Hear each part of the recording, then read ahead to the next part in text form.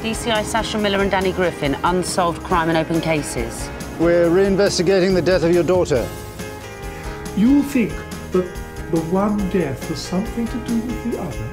Now, with all due respect, Governor, there are 3 seasoned cops here who tell you there's bugger all in this. This seasoned cop has just spotted something interesting. I'm just out of Brixton after 8 years. And all I get's the look. What do you expect, a hug? It's all right, it's okay. 80% of communication is involuntary and non-verbal. You do all this stuff. They write it in books. I won't go back inside. You belong inside.